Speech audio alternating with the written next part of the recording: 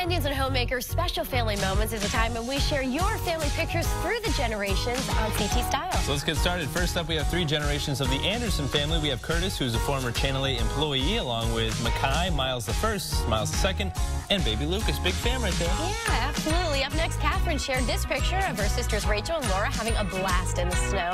And next up, we have the McNally family, who took this little selfie on an adventure. They seem to fit everybody in the They sure did. Jean's nephew Luke celebrated his first birthday. And Stephanie and Dave got married on November 4th, and they were surrounded by the entire family right there. Very nice. They all made it to the big day.